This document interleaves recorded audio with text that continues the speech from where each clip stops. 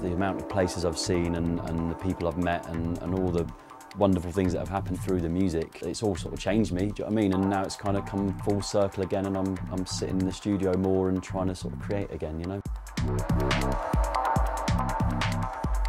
First track is a tune called Girder, which came out on me and Shackleton's label, Skull Disco, God, a long time ago now, 2005. Didn't really know what I was doing, just kind of thrown a load of samples together, but somehow it sort of sounded pretty fat.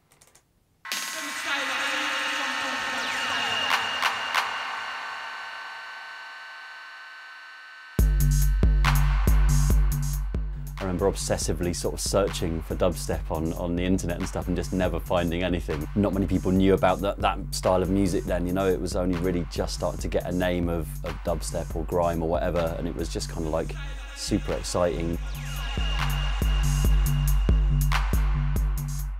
You had to kind of go to the record shops or to the raves to really start to understand anything about it, so I think it was that element of like not really knowing what's going on. Girder got made just whilst I was still in Bath, but Bristol had a massive influence on us, even though we were, you know, 10 miles away. The only places you could go to hear this music, I mean, Bristol was one of the first places you could hear it in the country.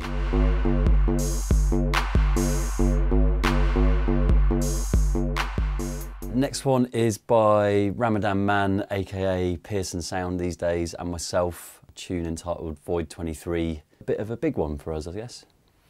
So this is the middle of the breakdown I thought I'd drop it from.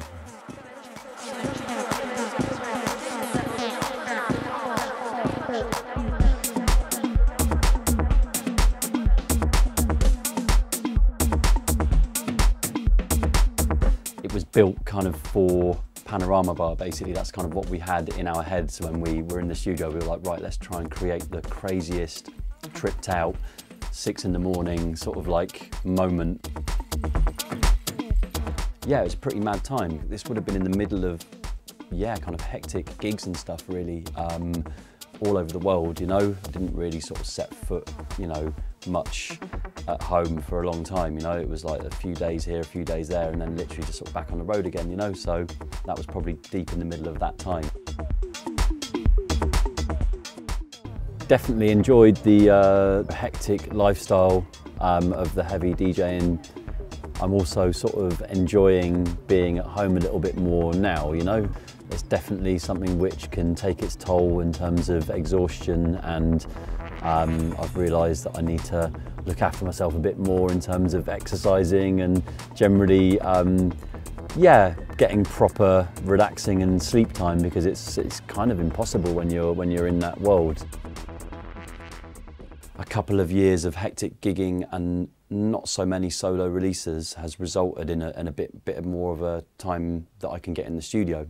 I've actually never had a fully solo release before. Like, it was always sharing sides with either Shackleton or its collaborations with other people, so it's a little bit scary, but it's I'm happy with the way they've turned out, and it'll just be interesting to see what reactions they get, you know.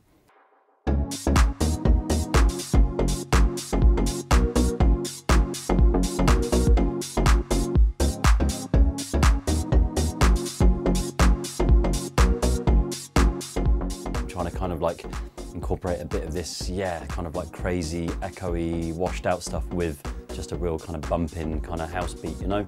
So and yeah, just sort of like quite a happy tune, I guess. I must have been in a good mood when I sort of like wrote it.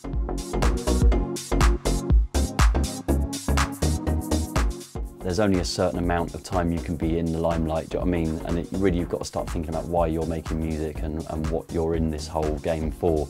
You know, you should be in this for making someone else feel inspired, basically, and for spreading the energy of music. It's better to be concentrating on the raw act of creation.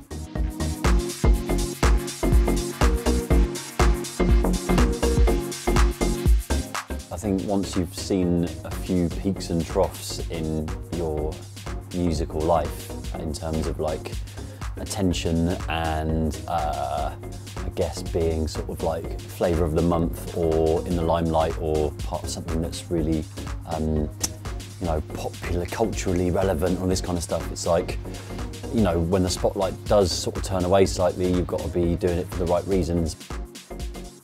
I'm 37 and there's no kids on the horizon, there's no sort of like, you know, things tying me down yet, but there is this feeling of like, right, I need to just basically knuckle down and get as much done whilst it's flowing as humanly possible, you know?